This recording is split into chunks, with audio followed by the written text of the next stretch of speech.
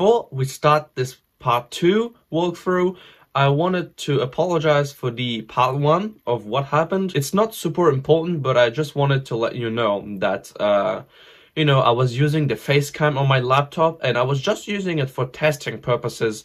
And for recording my voice, I was actually using my iPhone that I'm currently using for the Facecam. And I've used my iPhone in most of my videos as my Facecam. So from now on, if possible, I'm going to use my iPhone as my Facecam because it can record at 1080p 60 and maybe 4K 60. So we can have the best quality possible. So yeah, that being said, let's start the part 2 of Doki Doki Literature Club. Let's go!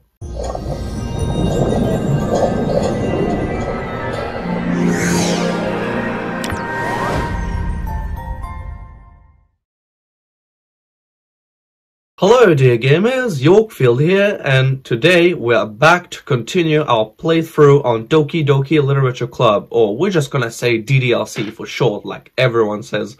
So last time, remember, we were introduced to the Literature Club with Sayuri and Monica, the leader, and the 2 other girls, which I don't really remember their names, but we'll see when we play this episode. And we had to write a poem about one of the characters and what we like about them, I guess. That's what some of my friends said, even Swag said, since he knows this game pretty well. More than me, to be honest. So now, that being said, let's start the part 2. Okay, here we are. Apparently we have to choose 20 words. Okay, color, rose, hope, alone, unending. I've never heard of that word before. Shame, party, frightening, bubbles, explode. Explode! Okay, I'm gonna think about who am I going to write a poem for. I'm gonna write one for Sayuri. Color?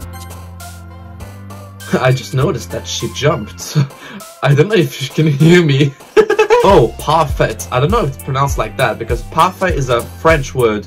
It's pronounced parfait. Parfait, it means perfect, so. Extraordinary. Cheeks. I'm gonna say sweet, peace, together. Adventure, smile, cheer. I'm gonna say hair. Pure, fluffy. I'm gonna say anime. I didn't expect that they were putting that word on a poem of DDLC. Even though DDLC is an anime novel game. Journey. Oh, kawaii! Genki. Beauty, cute.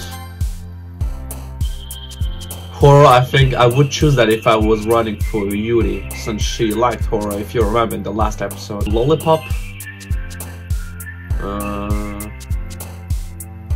Sensation. And I think that's the last one. Happiness. Hi again, Yorkfield. Oh, hi, Monica. Glad to see you didn't run away on us. Ha ha ha ha ha. Nah, don't worry. This might be a little strange for me, but I at least keep my word. Well, I'm back at the Literature Club.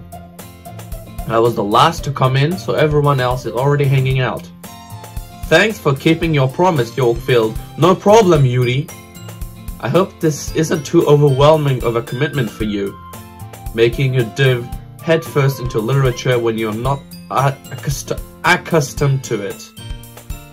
Oh, come on. Like he deserves any slack. Suddenly Natsuki pops up and I noticed that Natsuki often is unhappy. Sayuri told me you didn't even want to join any clubs this year. And last year too. I don't know if you plan to just come here and hang out or what. But if you don't take us seriously, then you won't see the end of it. Natsuki, you certainly have a big mouth for someone who keeps her manga collection in the club room. Natsuki finds herself stuck between, say, Monica and manga. Manga's literature! Swiftly defeated, Natsuki plops back into her seat. Don't worry, guys. Yorkfield always gives it his best as long as he's having fun. He helps me with busy work without me even asking.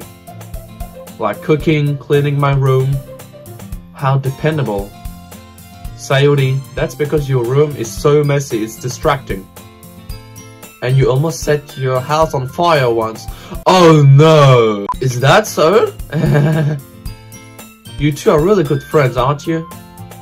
I might be a little jealous. How come? You and Yorkfield can become good friends too.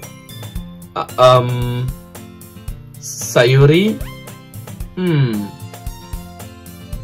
As usual, Sayuri seems oblivious to the weird situation she just put me into. Oh, Yuri even brought you something today, you know. Wait, Sayuri! Me? Not really. Don't be shy. It's really nothing. Come on, spit it out. Don't be shy. What is it? Never mind. She's so embarrassed, I guess. Sayuri made it sound like a big deal when it's really not. What do I do? I'm sorry, Yuri. I wasn't thinking. I guess that means it's up to me to rescue the situation. Hey, don't worry about it. First of all, I wasn't expecting anything in the first place. So any nice gesture from you is a pleasant surprise. It'll make me happy no matter what. Is that so? Yeah, I won't make it a big deal if you don't want it to be. Alright. Well, here. Yuri reaches into her bag and pulls out a book. I didn't want you to feel left out. So I picked out a book that I thought you might enjoy. It's a short read, so it should keep your attention even if you don't usually read. And we could, you know, discuss it if you wanted. This is How This Girl Accidentally Being So Cute. She even picked out a book she thinks I like despite me not reading much. Yuri, thank you. I'll definitely read this. I enthusiastically took the book. Phew. Well, you can read it at your own pace. I look forward to hearing what you think. Now that everyone's settled in, I expected Monica to kick off some scheduled activities for the club. But that doesn't seem to be the case. Sayuri and Monica are having a cheery conversation in the corner. Yuri's face is already buried in a book. Okay, so Yuri loves reading, I guess, unlike me in the game, of course, who doesn't read much. I can't help but notice her intense expression, like she was waiting for this chance. Meanwhile, Natsuki is rummaging around in the closet. Ugh! I hear Natsuki utter an exasperated sigh from within the closet. She seems to be annoyed by something. I approach her in case she needs a hand. You're looking for something in there? Freaking Monica! She never puts my stuff back in the right spot. What's the point in keeping your collection organized if someone else is just gonna mess it up? Natsuki slides a bunch of stacked books and boxes across the shelf. Manga. You read manga, right? Ah. Sometimes. Manga is one of those things where you can't admit you're really into it until you figure out where the other person stands. How did you know anyway? I heard you bring it up at some point. Besides, it's kind of written on your face. What's that supposed to mean? I see. There's a lone volume of manga amidst a stack of various books on the side of one of the shelves. Curious, I pull it out of the stack. There it is.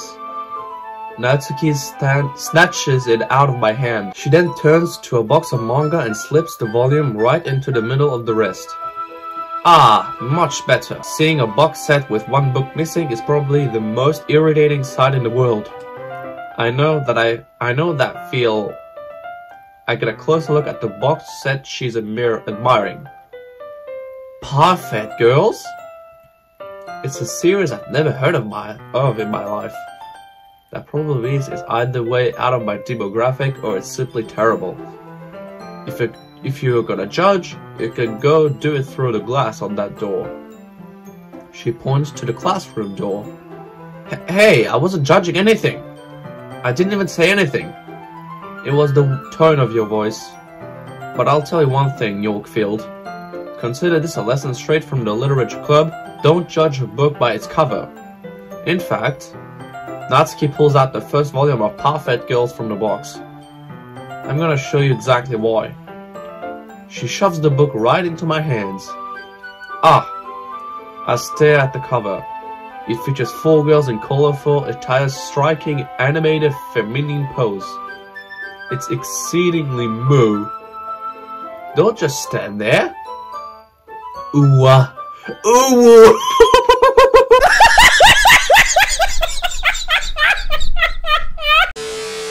Natsuki grabs my arm and pulls me out of the closet. She then takes a seat against the wall beneath the windowsills. She pats on the ground next to her, signaling me to sit there. Wouldn't chairs be more comfortable? I take my seat. Chairs wouldn't work. We can't read at the same time like that.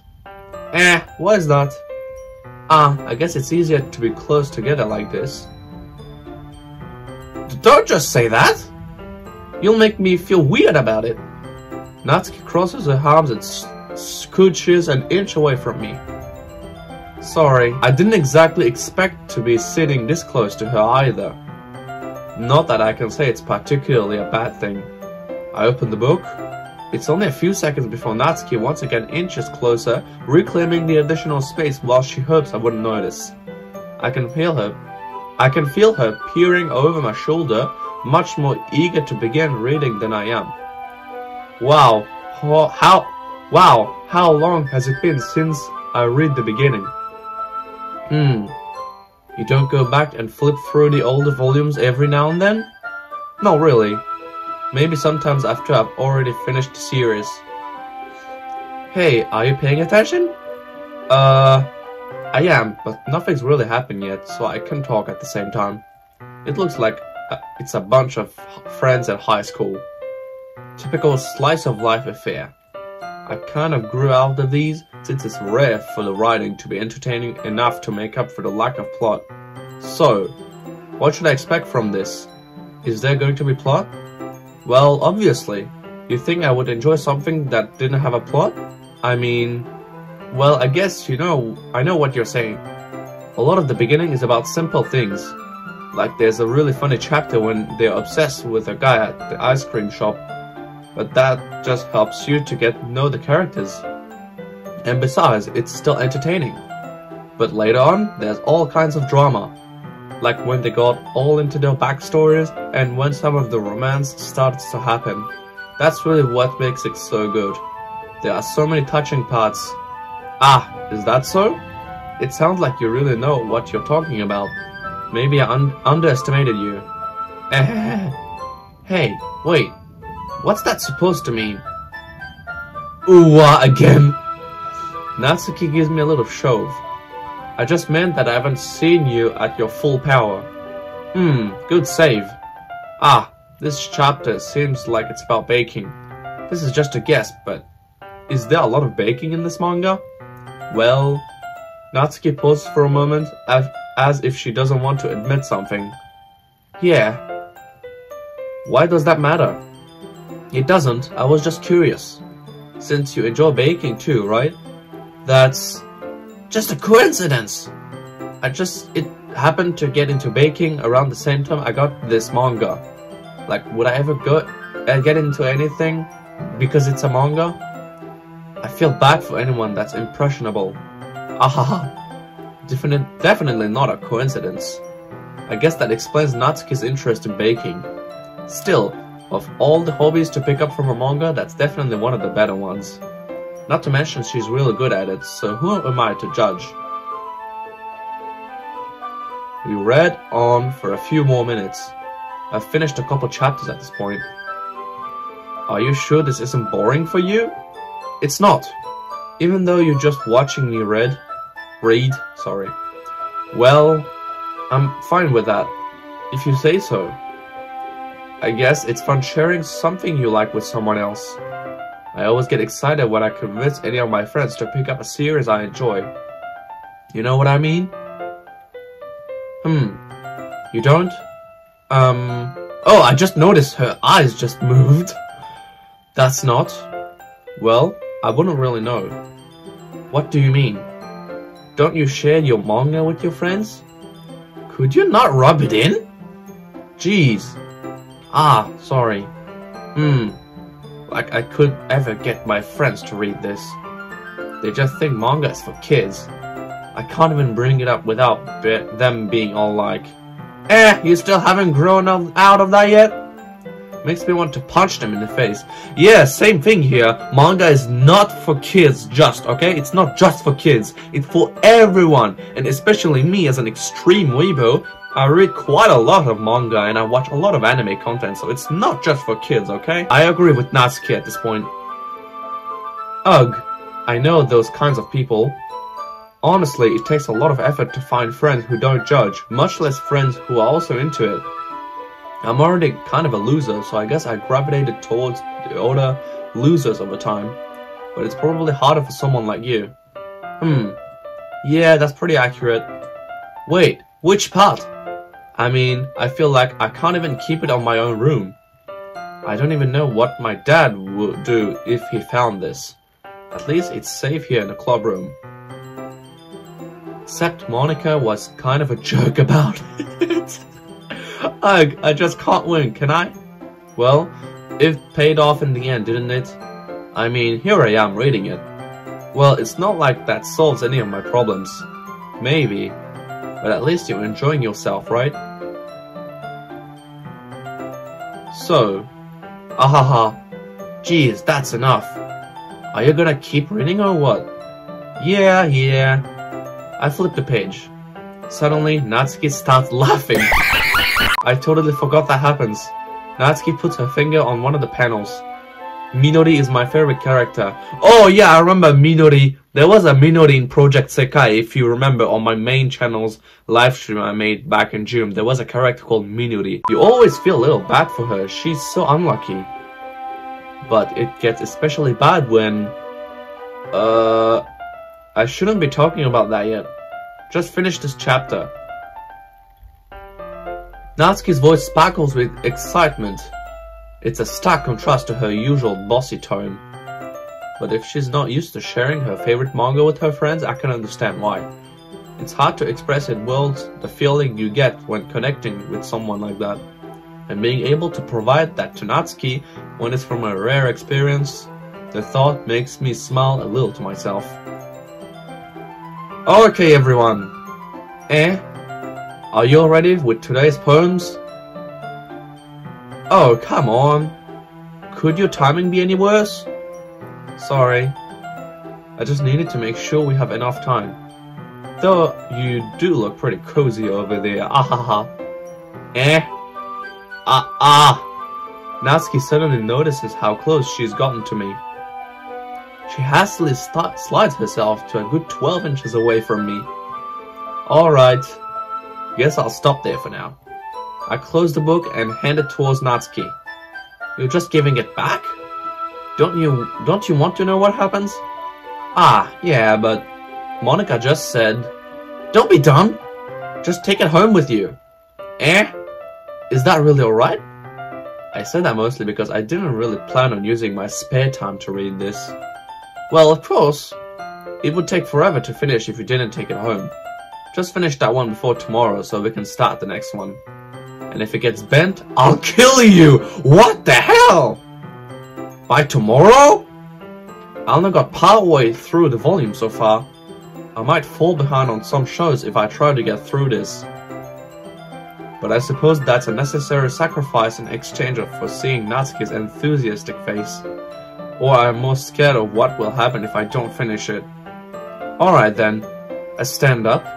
I return to where I put my stuff and carefully slip the book into my bag. By the way, did you remember to write a poem last night? Yeah. My relaxation ends. I can't believe I agreed to do something so embarrassing. I couldn't really find much inspiration since I've never really done this before. Well, now that everyone's ready, why don't you find someone to share with? I can't wait! Sayuri and Monica enthusiastically put out their poems. Sayuri is on a wrinkled sheet of loose leaf torn from a spiral notebook. On the other hand, Monica wrote hers in a composition notebook. I can already see Monica's pristine handwriting from where I sit. Natsuki and Yuri redundantly comply as well, reaching into their bags. I do the same myself. who should I show my poem to first? Okay guys, I'll be right back. I have to sneeze, my nose is starting to drip. I'll be right back. Oh my goodness, wow, it was worth it. Alright, I'm back now, and we can show the poem to either Sayori, Natsuki, Yuri, or Monica. I remember I originally wrote this for Sayori, so I'm gonna choose Sayori. I'm definitely most comfortable sharing it with Sayori first.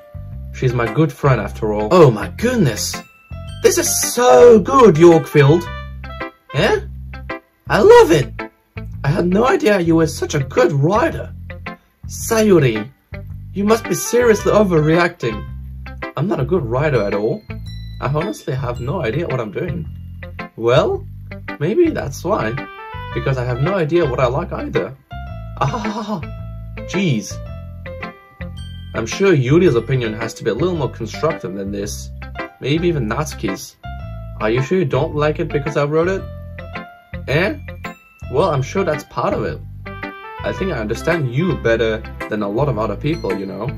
So when I read your poem, it's not just a poem.